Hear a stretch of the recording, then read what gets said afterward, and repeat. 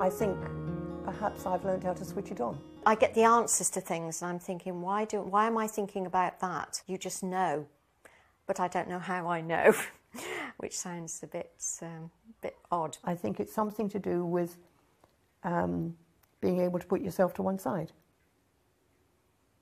which is what is common to all dowsing, surely. I really don't know where the answers come from. It's the universe, it can be God, it can be anything that you are calling on. You see the world in a slightly different way. There's somebody up there helps us. It's always interesting, it's always varied. It's not me.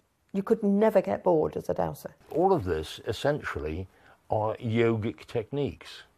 And it's a question. One of my big questions in my mind is why science has not looked at, or psychology, has not actually looked at techniques that yogins have been using for thousands of years.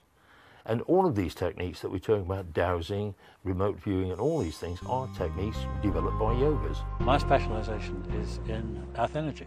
I think the simplest possible way to talk about earth energy is to say that it's the Earth's nervous system.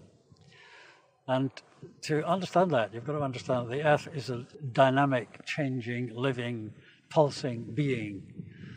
And it's got every right to have a nervous system as we have. Every person has little subtle energy bodies around us, the biomagnetic fields.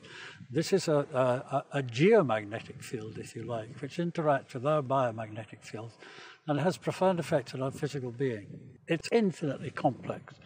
It's four-dimensional, it could be six-dimensional, we don't know. And many people pick up parts of this thing, which are certain kinds of grid on the Earth. I pick up energy lines, which are part of its whole system. And they are dynamic. Where they curve and where they cross are very special places, very sacred places. Many of them are ancient sacred sites. Sacred sites, of course, were recognized by the old people, the Neolithic people. And they were open, much more open to the subtle energies of the Earth. And when they were nomadic, and when they walked around, they would find a place where they felt good. And as soon as they stayed there, they started to commune with the cosmos. And that's their form of prayer. Their consciousness affected the Earth, and the Earth responded, and they could feel the response. And we underestimate their knowledge and their ability to relate to the cosmos and the movements of the sun and the moon and the stars and things like that. And they weren't diverted by all the things that we are diverted by. We really ought to know more about it because it has such a powerful effect on everything we do. The thing about dowsing that's not really understood is that everybody thinks it's that dowsers can douse for everything. And in fact, this is true to a certain extent, but it's like saying everybody can play the piano, and that's true to a certain extent. But dowsers, like surgeons, like all sorts of different people, specialise in different subjects. And in fact, recently, I wanted to find some water on my land. And although I've been dowsing for 26 years, I got a specialist water dowser in because they are the people who really know how to do it. For this site, I think the yield would be around about somewhere between 150 and 200 gallons an hour. It's more water than any domestic supply would. It would run quite a lot of farm supplies. Then I got on to Aaron Bray, who has the drilling rig, the compressors, and all you need to put whacking great holes in the ground. We always douse the supply before we drill it. Geological surveys can only tell you so much.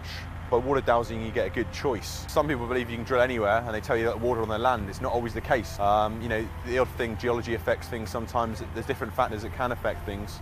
Most of the time, you know, we're probably about 93% successful with dowsing. When the guys were put the first drill down, Ralph said it would be about 120 feet. Well, they started to get it about 110, and that is not bad. It's not far out at all. So I'm absolutely delighted. This is a really practical demonstration that dowsing works. This water is 125 feet down. How else can you know that there is water there apart from by dowsing?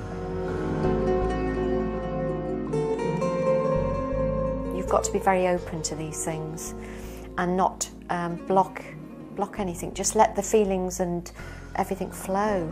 You can feel that pull, and it does it despite you, and that is a lovely thing. When people realise it's not up to them. It's like opening a door and you look in and you think, oh, I don't know whether I want to go there, so you close the door again, and when you're ready, you'll open that door more and more and more, and you realise there's so much to learn. Once people start it, I think it catches hold of them and becomes very important. and it's fascinating. It's very exciting. It is a built-in human capability. And a privilege to do it.